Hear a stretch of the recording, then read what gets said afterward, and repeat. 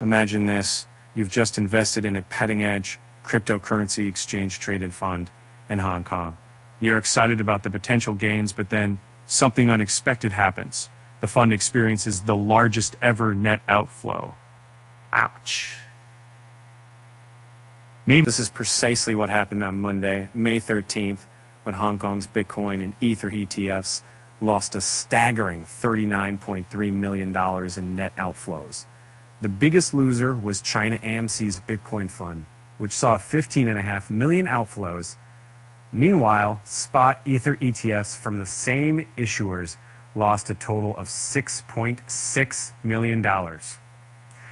Since their launch on April 30th, these funds have faced a total of $20.9 million in net outflows, outpacing the $18.4 million in total inflows they received through Friday and May 10th.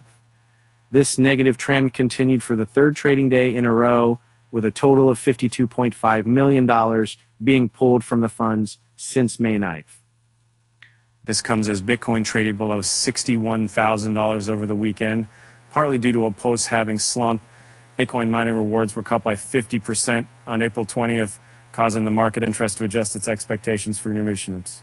In contrast, the United States has 11 spot Bitcoin ETFs with over $50 billion in assets under management, while Hong Kong's ETF have only $179.2 million, with $157.6 million in Bitcoin ETFs and $21.6 million in Ether ETFs. So what can we learn from this surprising turn of events? Perhaps it's a reminder that even the most promising investments can be subject to sudden and unexpected twists.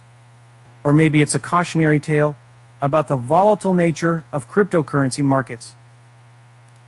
Either way, it's a story that's sure to keep even the most seasoned investors on their toes. And with that said, thanks for watching, and until next time.